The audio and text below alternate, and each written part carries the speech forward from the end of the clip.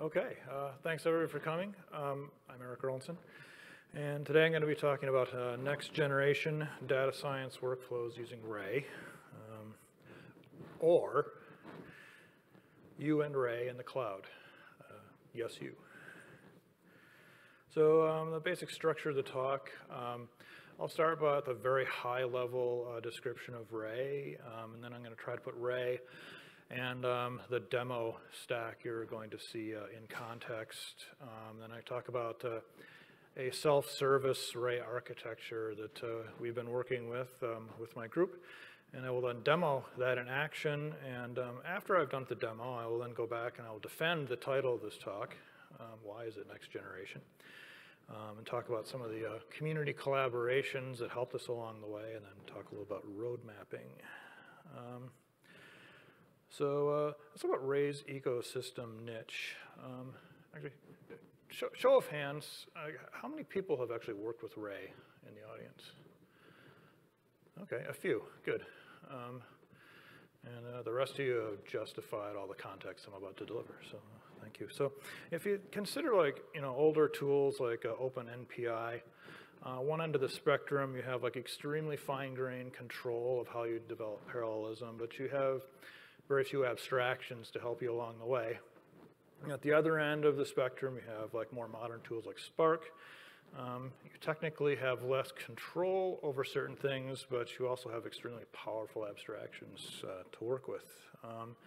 So Ray was designed to sit in between these two, but as you can see, probably closer to Spark. It definitely also has powerful abstractions, but you can actually access compute at a slightly lower level and a more flexible level when you need that.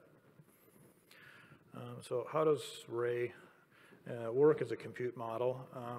It has two kinds of compute. There's tasks, which are things like functions that execute and then finish and return some kind of result. And then it also has actors, which are the analog of services or microservices in something like Kubernetes. And so you can take any Python function and turn it into a task by using the ray.remote decorator, as you see above. And similarly, the same decorator will take any class and can turn it into a Ray actor. So the programming user experience is actually quite nice. So its compute model is a sort of compute dependency directed acyclic graph. Like here on the left, you can see that I've, not me really, the author of the blog I stole this from, is creating a tree of computations. You could say it's the world's most over-engineered addition of 8 integers you might ever see, but it's great for illustrating the concepts. You can see here that the first 4 of these statements are setting up additions of some pairs of integers, and the .remote method there is a thing you get from those decorators I just showed you. So it basically allows you to tell the Ray cluster, hey, I'd like you to add some integers. And then, of course, if you look at these first statements here, anybody who's worked with Spark will find this familiar. These are declarative computations. Up to this point, Ray has not done any work for you at all. You're just basically telling it, here's some work I'd like you to do, and here's the structure of it and the dependencies. And at the very end, if you issue this .get command, it actually goes back and says, okay, now you want a result. I'm going to unwind all these computations you've asked me to do and actually compute them and give you what you want. So again, like Spark, it has a lazy execution model. So Ray's core data model is implemented with the Plasma object store. Like Python, it is basically typeless and schemaless. It's just sort of objects. It uses a local first strategy, so it only pulls data from outside of a worker node if it needs to, and it always tries to do read and write local to worker nodes. The Plasma object store began its life in Ray, but has since been actually adopted by Apache Arrow. So you can use Plasma via Arrow if you ever have a need to. Similarly, Ray's scheduling model is also local first.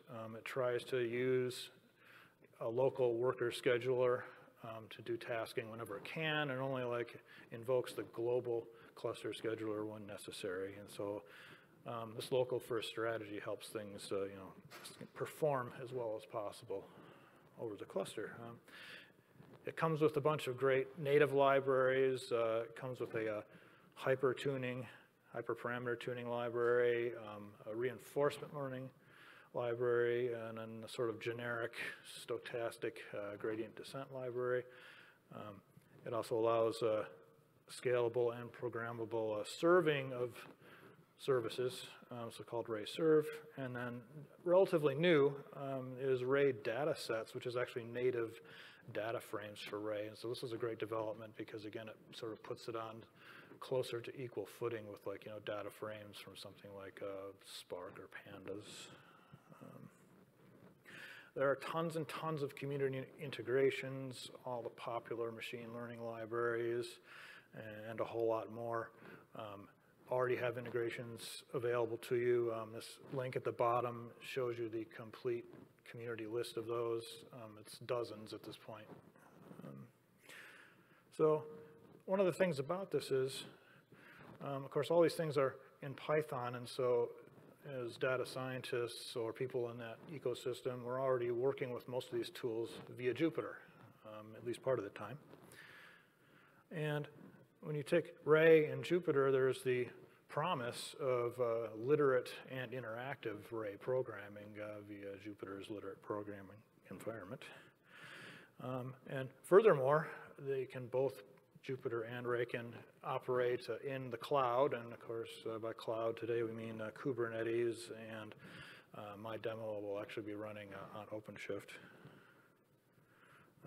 So Ray is cloud native. You create Ray clusters using a Ray cluster custom resource, which you submit to the Ray operator, which then says, oh, he wants a cluster, and uses the information you provided about, like, the sizing and other basic cluster behaviors.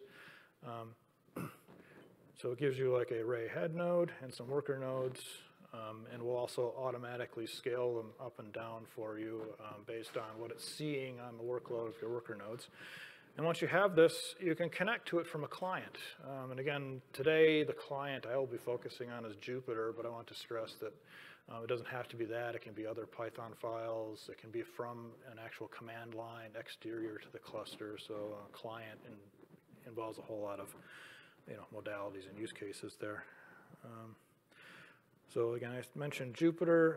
Today, I'll be getting my Jupyter from a meta operator called OpenDataHub.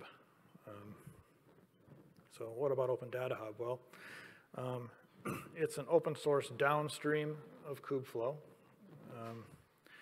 And as such, it serves as a kind of reference platform for doing ML workload deployments in the cloud. It shows how you can deploy tools, basically how to wire them up together. I know from previous talks, many of you all quite familiar with how to do this stuff, but anyways, it provides a nice, easy way to pre-provision some basic reference tooling. It's federated, which means you can take a lot of these tools, pick and choose what you want. And of course, furthermore, because it's all sitting on a kube cluster, it's very easy to inject other kinds of tooling if you would like to deploy that. In fact, that's how really we got the integration with Ray. And along one axis, the tooling that comes with ODH, like Kubeflow, covers pretty much the spectrum of basic tasks in a data science project in the cloud. And along the other axis, it also covers the different kinds of persona, all the way from business stakeholders to data engineering, actual data science, ML engineers, all the way through to IT ops. I guess we call it ML ops these days. So I'll begin talking about the architecture. The latest architecture we've been using is actually even simpler than some of the older ones. We just created a sort of experimental SDK it has a function, a Python function called ray start cluster. And so suppose you're in Jupyter and you have this function in your Jupyter environment, you can simply say, hey, I'd like you to start me a ray cluster. And what it will do is create one of these ray cluster custom resources out on your namespace for you. And as long as you have the ray operator running in your namespace to pick up on that, it'll say, oh, he'd like a new ray cluster, and it will spin up these clusters for you. And once it's there, you can, in the comfort of your own Jupyter environment, connect to the ray head node and do some work. And again, I think, I mentioned getting Jupyter, in my case, from ODH, but you can see that it doesn't actually matter as long as you have like a container that's like running JupyterLab or something similar for you, and you have the right function, and you have the ray operator installed, you can do this yourself. So one thing with these things is, of course, we had to ask ourselves, well, if I spin up a ray cluster just for my own personal use, and then like the thing goes down, like my Jupyter pod crashes, or I leave and I just close down the environment, it's like I'd like the cluster to go away. And so one trick we figured out is to use the owner references YAML to say, hey, it's like I would actually like my Jupyter pod that created this to have ownership over the cluster CR. And so like if I leave and I forget to shut down my ray cluster, the Jupyter pod goes away, and then the platform itself says, oh, he would also like to remove this CR for me, and then the operator notices that's gone and shuts down everything. So it's quite elegant and makes proper use of the control plane. And so now, having described that, I'm going to do a live demo of this in action. Before I do, I just want to quick shout out to my teammate, Michael Clifford. He took all my original prototypes in this space and has like totally modernized them and gotten them working with Ray 2, and has just done a ton of work. And he was unable to be here today to help me present, but raise a glass to Michael. So I will now bring up my prefab Jupyter environment. And we'll begin just with basic stuff, doing imports. You can see we're importing a bunch of Ray tooling that comes with. And here's our start Ray cluster, and I'm going to give it a name. And so this is cool, it's idempotent. So if I ask for the same cluster more than once and it's already running, it's just going to give me the same one, which is a nice feature. This also actually wanted just because if you're trying to use this in a pipeline, you can actually ask for the same ray cluster over and over again across different steps of the pipeline if you like. And so it said it succeeded. It also helpfully printed out for me a link to the Ray dashboard that it set up. So I'll come back to that later. But like Spark, Ray has a dashboard, and we can easily stand it up in the cluster just like everything else. So now that I have that, I can actually initialize my connection to the cluster. Ray is already connected. Oh, I bet I know what I didn't do.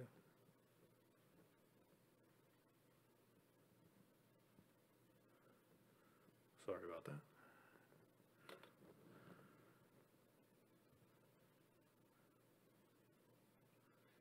See, idempotent, good for me. Hopefully, there we go. So, Ray will also provide you the version and basic information. We're on Ray 2 as of last week, so very exciting. Again, thank you, Michael. And so now we're just going to do a basic PyTorch workflow, and I'll be kind of blowing through a lot of this stuff, but we're going to set up some basic data sets, the Oxford PET data set, which is a relatively small thing. There's only 3,600 things in it. I'm also sort of fixing my Jupyter environment. I just want to use CPUs because I'm actually giving all of my 4 GPUs to the Ray cluster, which we'll see in a second. And then I'm going to set up train and test and just take a look at an image, some kind of cat with long ears. So this pet data is courtesy of the Community Data License Agreement via the Linux Foundation. I'll just do a brief plug for this. The CDLA is a great data license. It makes it really easy for people like me to give talks in this space without having to worry about commercial restrictions. So when you're out in the world, favor CDLA permissive licensed data sets, just like you favor, things like open source licensing. So now we're going to create an extremely low budget recognition net, which can finish in the time that I have to give this talk. And so here's a basic convolutional net, and I'm going to give it a data set factory. You can see here I'm actually just using the new Ray data frames for this, so this is nice.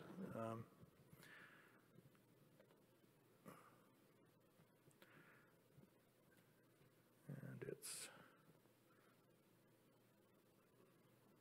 going kind of slow. Oh, there it goes. So we can say, here's a train and validation set, so we're going to split. This is actually kind of fun. If you see the shuffle and stuff, this, again, being kind of an analog of things like Hadoop or Spark data frames, you can see some of the things here. It's doing shuffles, and it's going to do a second phase here. I got the reduce. So again, you're getting a lot of sort of familiar functionality with these data frame libraries. Excellent. So now we're going to set up just basic function closures to do training and validation. And I guess the one thing I want to talk about here is this is all standard. At this point, this is basically very standard, like PyTorch kind of stuff. So it doesn't take a lot of any weirdness to like make this work with Ray. You just give it, you can create a torch trainer for this. So we're going to do hyperparameter tuning. So I'm going to define myself a short search space. The search space has only 4 tasks to go with my 4 GPUs. And I'm going to go kick that off. So at this point, this thing is talking now to my Ray cluster and sending off a bunch of hyper tuning parameter tasks to complete. It's extremely chatty in the logs, but you can see things like, what's pending and what's running. It starts off, it's just got one thing running, and Ray is waiting to see, oh, look, it's asking me to do a bunch of stuff, so now it's like spinning up worker nodes. So like if I go back to my cluster and look for Ray nodes, we can see that here's my KubeCon 2022. Maybe I can try to make that slightly larger. That doesn't actually look more readable. Forget that. But anyway, it's actually spun up 4 now. It's got a worker and 3 nodes. And I can also take a look at the dashboard view of things. And you can see that it's actually, it doesn't just have nodes here, it actually has tasks, and it also has like the actions that are going on. So if I sort by CPU, I can bring a lot of these to the top. One thing you might notice is it doesn't just give me CPU usage. The green is over there is a GPU usage. You can see that it's not making fantastic use of GPUs, so I could maybe make use of the run AI tooling we saw earlier to see what's going on there. But it is using them, which is very cool. And we'll look at how this is going.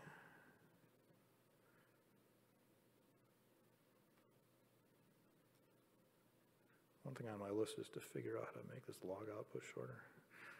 But you can see now it's actually gone and run. It's actually one left. Most of them have actually finished running, so I think we're close to being all the way done. Maybe.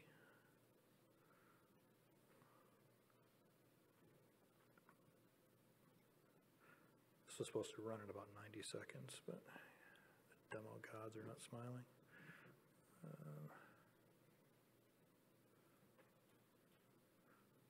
No, just briefly, I don't know, I have time. We could ask a question if anybody has a question while I'm waiting for this to complete.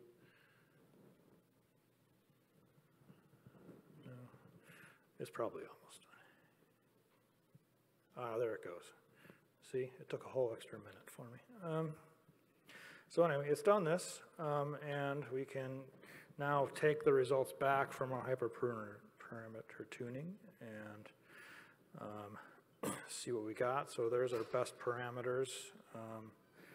Ray likes to emit various warning messages, which are slightly distracting, but we can also plot what looks like on our training and eval set.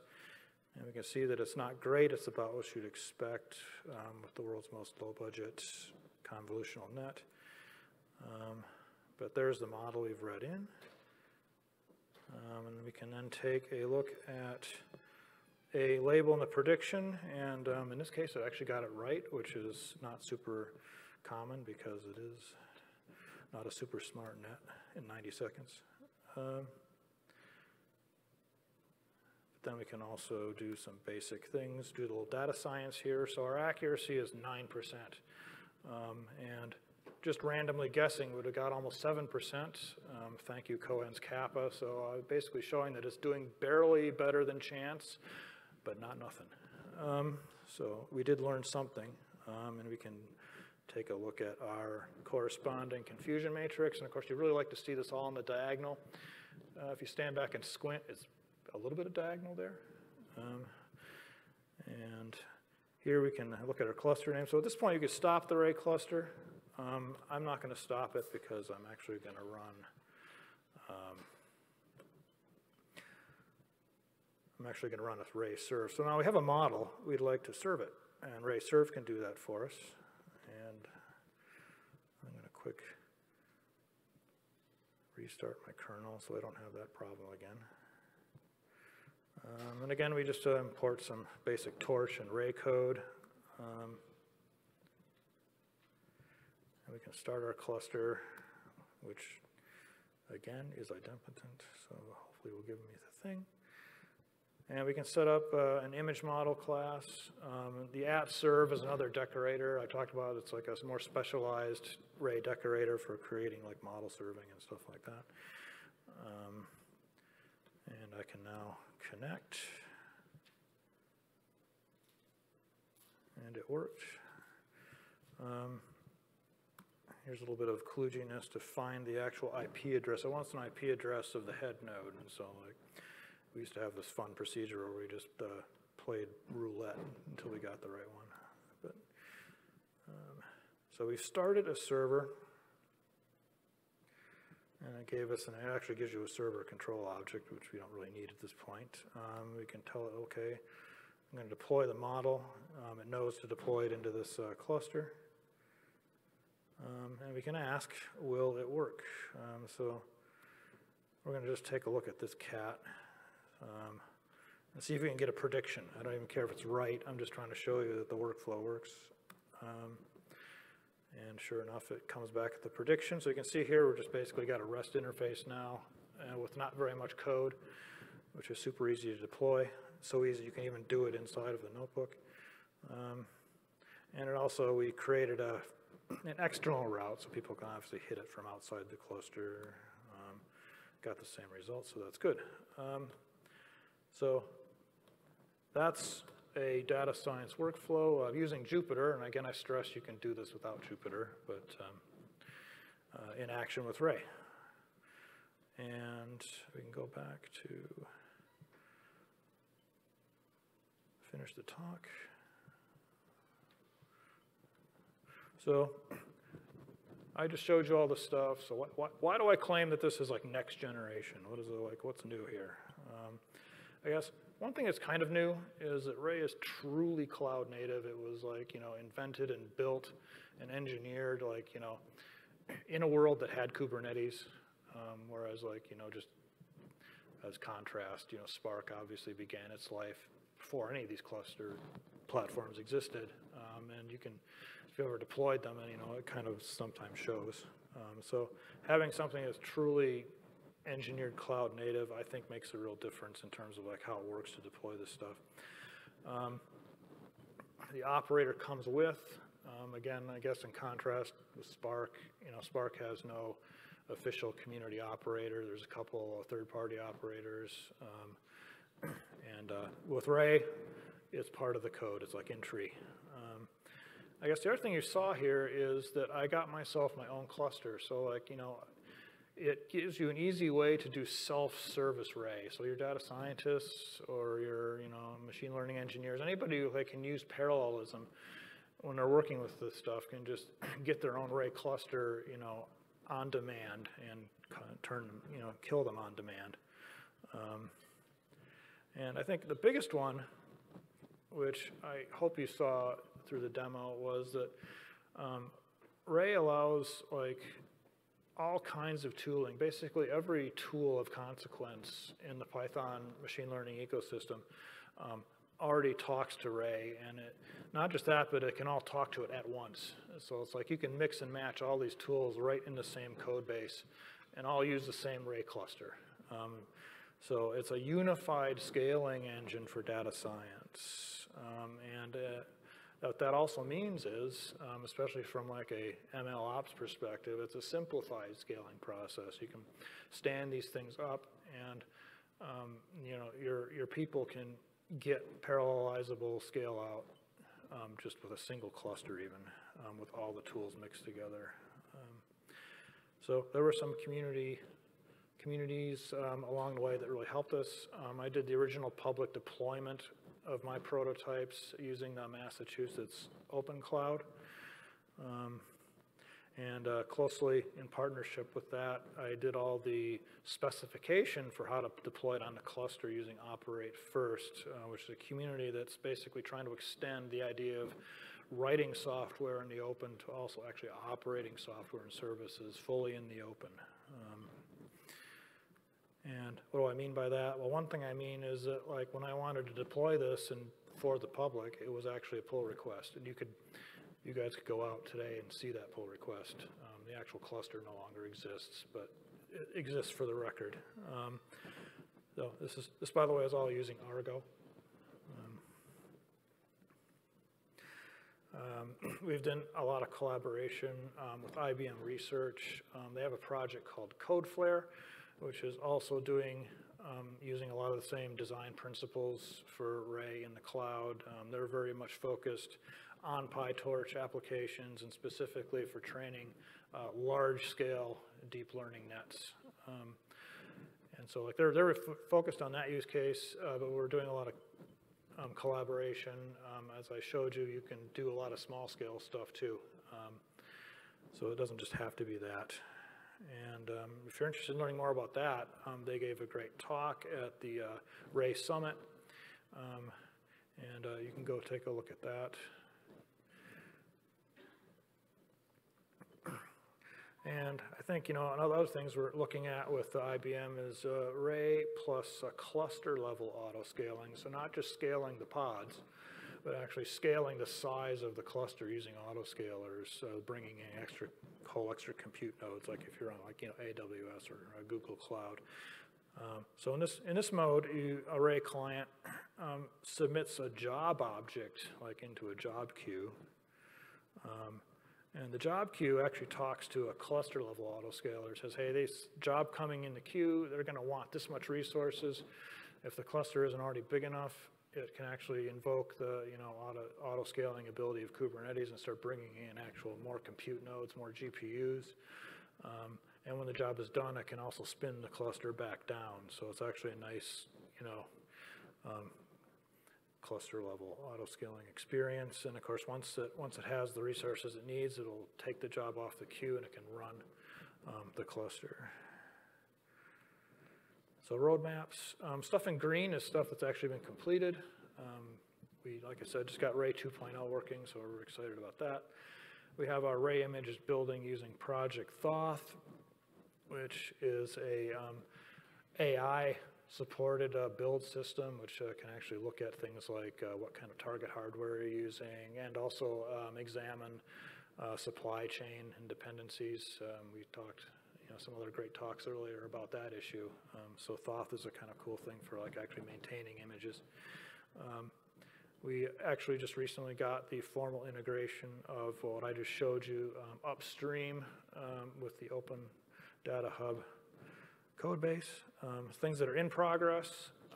We're redeploying Ray on the Mass Open Cloud, and we're also sort of transitioning from the old Mass Open to what's now being called the New England Research Cloud, NERC. So NERC is sort of like the descendant of Mass Open. And that's actually being done by some student teams at Boston University, so we're kind of cool. We're integrating these ideas with the Kubeflow notebook controller.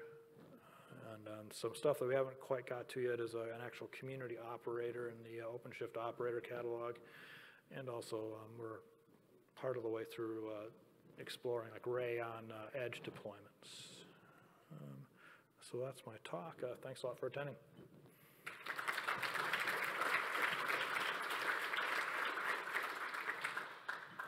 Brilliant. Thank you, Erik. We don't have time for any questions from this one, but Erik, I'm guessing you're around this week and maybe a bit later? Yeah, I'm here all week, so definitely reach out to me.